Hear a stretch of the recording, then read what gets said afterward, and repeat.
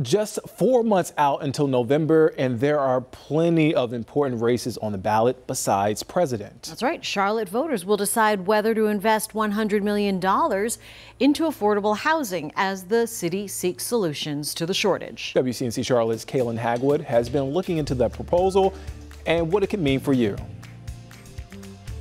Well, if approved, city leaders hope the money will help make affordable housing a reality for more families in Charlotte.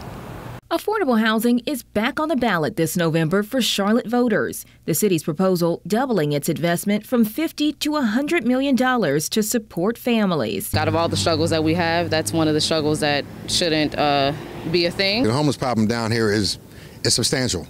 And I mean, and with all this, construction and stuff going down there, they definitely have the money to afford that. City Councilman Malcolm Graham is among those in favor of the funds, which he says will help create more affordable homes and expand shelters. Everyone knows that it's a crisis in our community, and we continue to try to fill the void. If approved, the money would go toward the city's Housing Trust Fund, which has created or preserved more than 10,000 affordable units and shelter beds since it formed more than 20 years ago. No increase in taxes.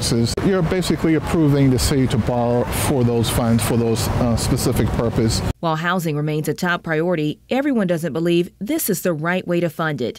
Republican Councilman Ed Driggs is among those opposed, saying the money would divert funds from basic city needs and could set the stage for higher taxes in the future. The council majority voted to approve moving forward with $100 million for affordable housing. So I respectfully disagree with them, and I believe that the voters will as well. Voters can weigh in Election Day, Tuesday, November 5th. Reporting in Uptown, Kaylin Hagwood, WCNC Charlotte.